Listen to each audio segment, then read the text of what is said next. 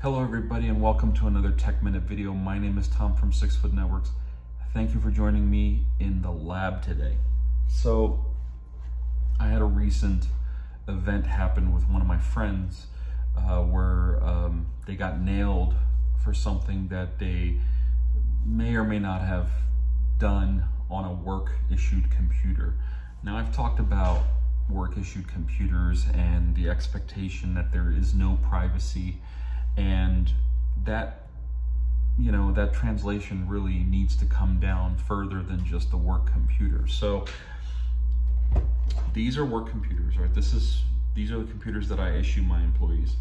And essentially, when I hand these over to an employee, I make them sign a document that they understand that nothing personal will ever happen on this computer. For many reasons. One, I don't want to be responsible for any confidential data sets that they may or may not be accessing or storing on this computer.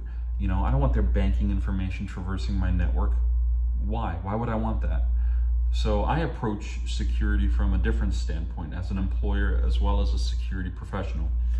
And that is that I don't want to even know that it's happening on my network. I will block those subnets from being able to access common banking sites, common financial, or even social media, all of that stuff. I just want it blocked. And here's the reason for that. It's not that I'm trying to stop people from, having a personal life while at work. I understand that there's a human element. I understand that there's, break time, lunch time, whatever, that you might want to watch a YouTube video, or you might want to watch something on social media, TikTok, Facebook, whatever. I Instagram, I'm on Facebook, I do TikTok, but I do it all on my own stuff. So my phone that's connected to cellular, my devices that are not touching even my own company's network. And I try to practice what I preach. And here's how I do that. Personal computer, work computer.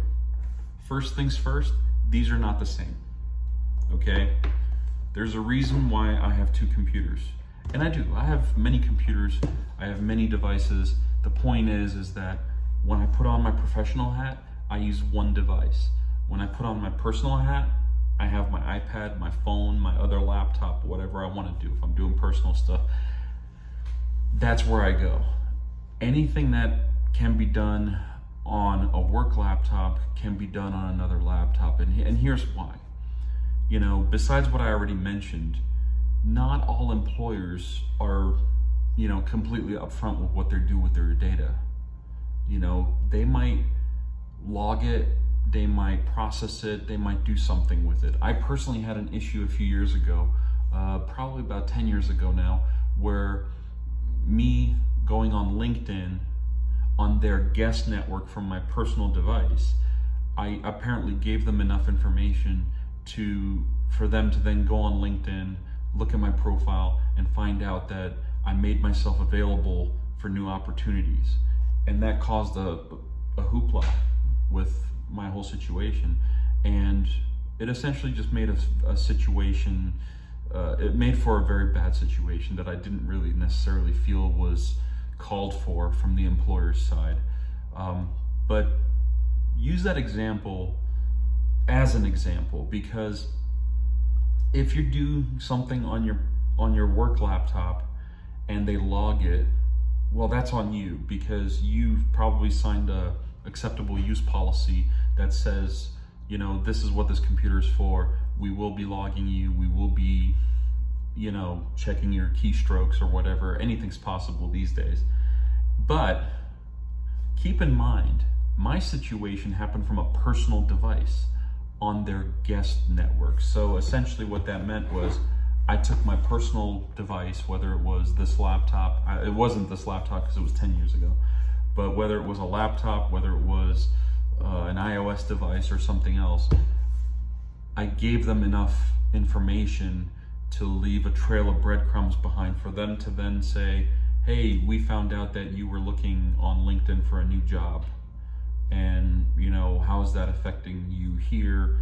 Is that a problem? Are we going to have a problem? Do we need to terminate you? That kind of stuff. And it really was just a barrage of, I guess, unfortunate circumstances that led to that. Because yes, I was looking, but at the same time, no, I didn't want to lose my job. No, I didn't, want it to interfere with my work.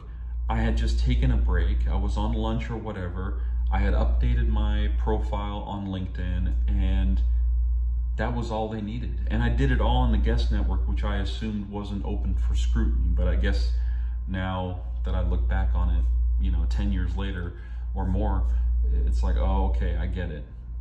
Here's my advice to you. Don't mix personal and professional.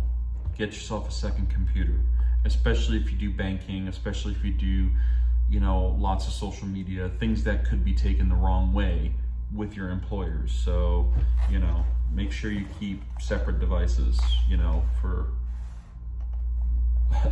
whatever you're doing. That's number one. Number two, don't use company resources whatsoever. And that includes guest networks, that includes any devices that are assigned to you, anything that might have, a property tag or something that's covered under their terms of service or their general acceptance policy for use, because any of that can be used against you. My best advice is everybody has a cell phone in their pocket.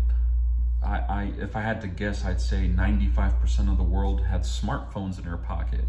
And with all of the service providers now doing unlimited minutes and most of them doing unlimited data with some threshold caps and whatnot in place, you can tie, your personal laptop to a cellular hotspot and use that. So if you're in say you're on lunch and you're out in a courtyard or whatever, or in a cafeteria or something, and you're doing your own thing and you want to be safe and essentially give yourself some immunity from some of the fallout that can happen, tie that computer to your personal cell phone's hotspot.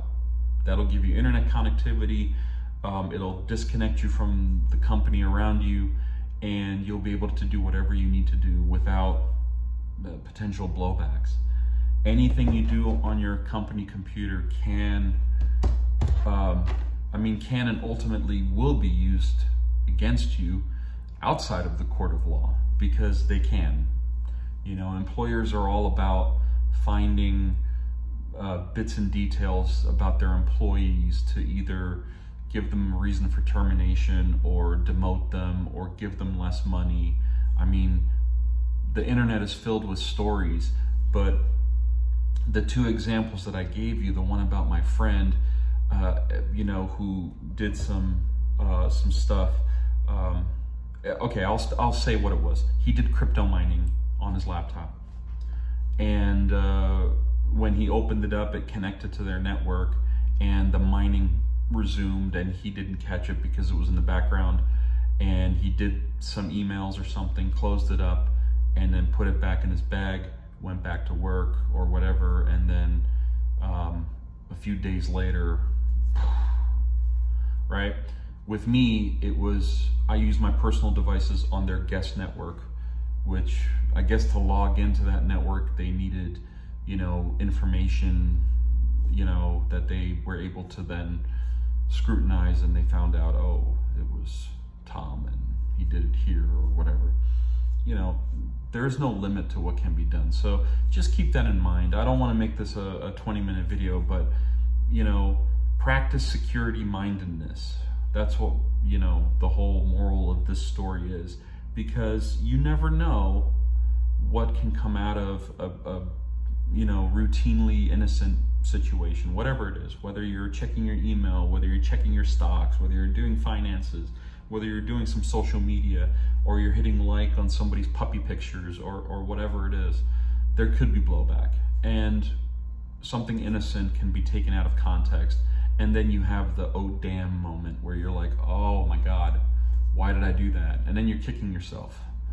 But to boil it down, if you use your head and you separate personal from work, and that really goes for everything. I've always touted that I have one cell phone for business and personal, because cell phones are, you know, I don't want to have to carry 2 cell phones. That may be right, that may be wrong, but I don't carry a work phone. So therefore my company has nothing that they can say about the way I use my personal phone. I use my personal phone for everything. It's not like I have just a work phone and I use it for personal reasons. I would never do that. I have a personal phone and that's it.